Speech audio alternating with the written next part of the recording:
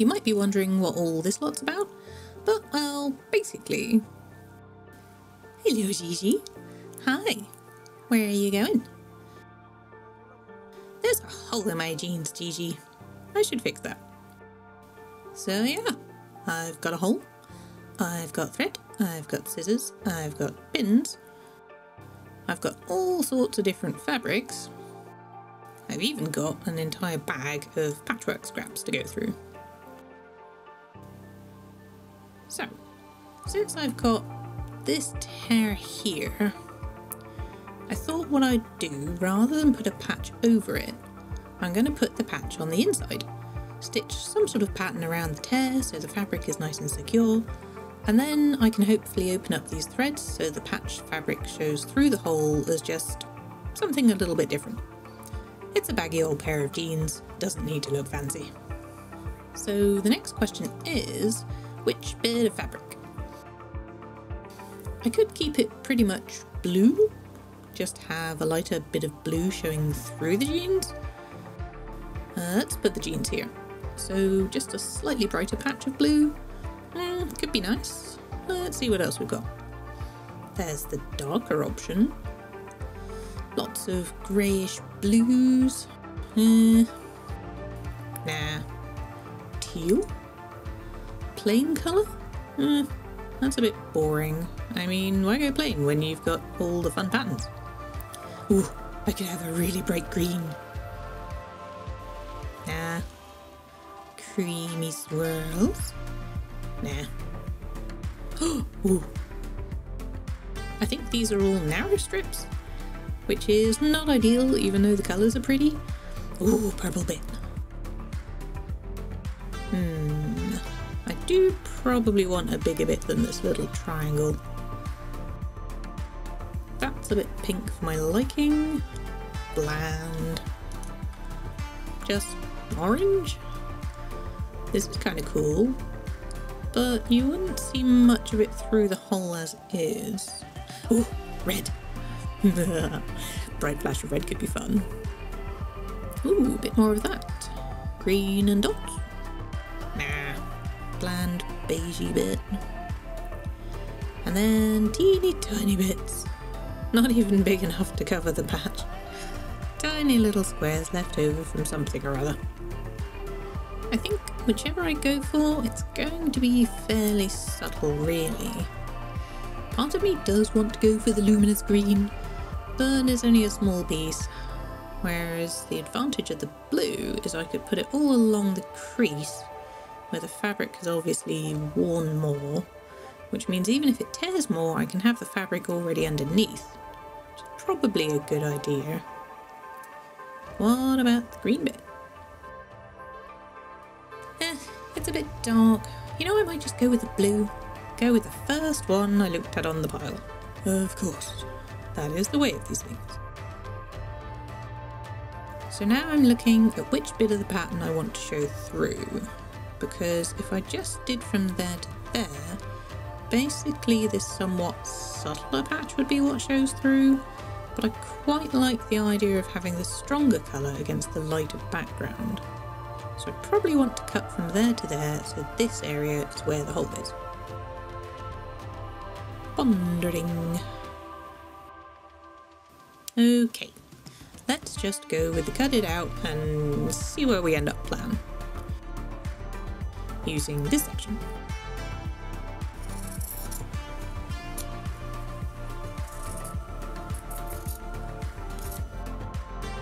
The rest goes back in the patchwork supplies basket. I think it might be simplest if I sew it in, then trim the edges on the inside, because I can turn this inside out and get at the back easily enough. That way I leave myself plenty of patchwork fabric to work with. So let's get some pins. Oh wait, helps if I actually put the patch in the right place. Only a little bit fiddly working inside a trouser leg.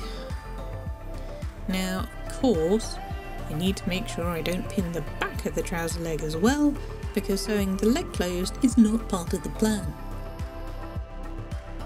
So, I'm just putting in enough pins to hold the patch in place, doing my best to keep patch and jeans fairly straight and not bunched up.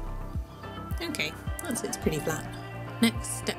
choose which thread I want to use.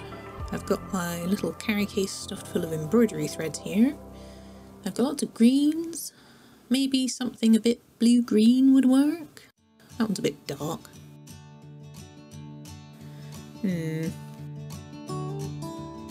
There's a slightly desaturated green, kind of matches the washed out blue of the jeans. What other colours do I have? Yellows and creams, blues and purples, golds, reds, some slightly shiny browns. I think I want to go with a blue. Maybe this brighter tone to match the patch fabric? Maybe the paler blue? Or I could go with the one that changes colour as it goes. That could be more exciting. Rolling out the green, I think. And I'm not really too fond of that shade. Yeah, let's go multicoloured. Oop, grab my needles. There they are. Now, I don't think I want to use the full thickness of this thread. I can probably get away with halving it. So we'll cut ourselves a length. That looks about right. And then one of the nice things about these embroidery threads is that it's usually pretty easy to divide the strands. So this is a 6-strand thread, or floss, or whatever you want to call it. And I'm just going to divide it into 2 3-strand pieces, somewhat clumsily.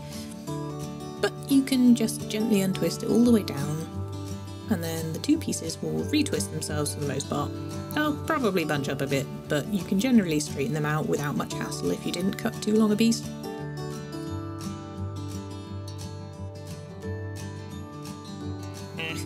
Fiddly needle threading. Come on. There we go. Right, pick a place to start. And I'm just going to make several small stitches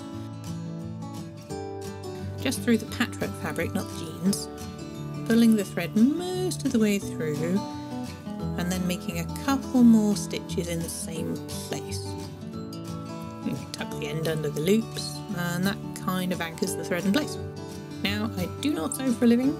This is just a thing I learned to do somewhere along the line instead of tying a knot. And possibly it's not the best tactic for the situation, but it seems to work for me, so it's what I'm gonna do. Now we'll pass the needle through to the front. My plan is to just spiral outwards from the hole with a running stitch, basically. Nothing super fancy, just hoping the rings of stitches will do job and look vaguely interesting in the end. And off we go.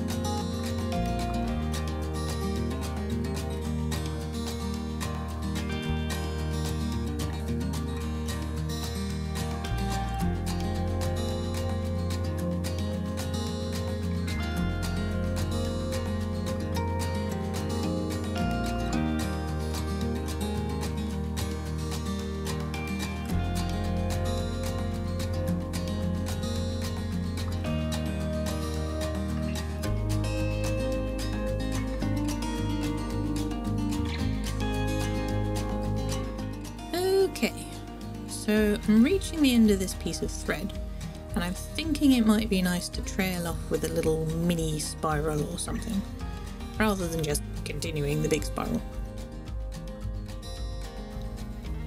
Something like that. Little dinky spiral.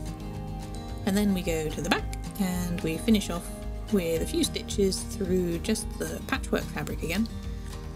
Although it's going to be tricky as I didn't leave myself much thread to work with. bit tight, but hopefully that just means the thread will be fairly secure.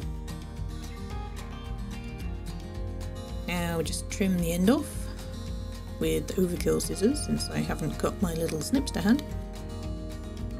Right, where have we got to? We've got a random spirally thing.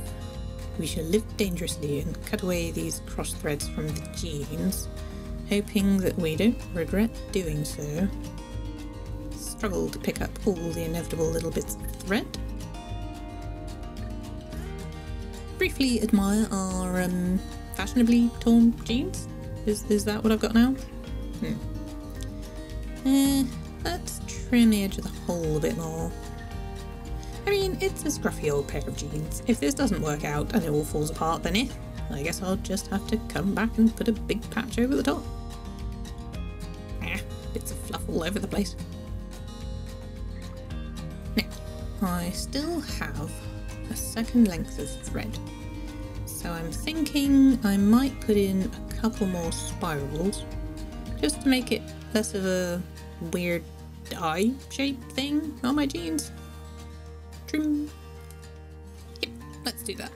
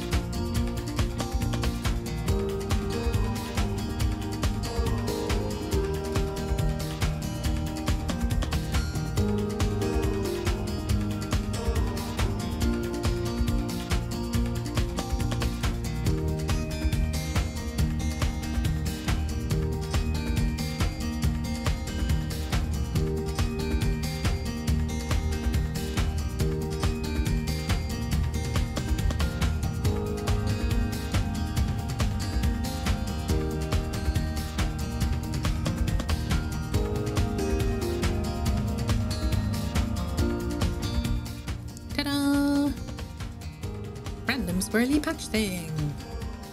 I've trimmed down the fabric on the inside. Now this is just cotton. It's probably going to fray. And well, I'm just hoping the shape and stitching means it won't be too much of a problem. We'll see. As long as it lasts long enough for me to lose the weight to fit into my new jeans, then it's fine. Better try them on. What do you reckon, Gigi? I fixed the jeans. Well, patch the jeans. No more hole. Just a swirly bit. Meow? Is that an approving meow? Or just a, hey, I'm hungry and I'm gonna kill this piece of paper meow? A little bit of everything. Okay.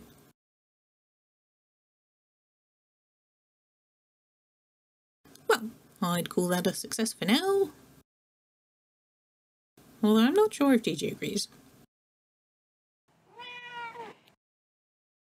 And that's that. This was a bit of a spontaneous textile adventure, so thank you for watching. See you next time. What are you doing? You've got it. Biscuit. Biscuit.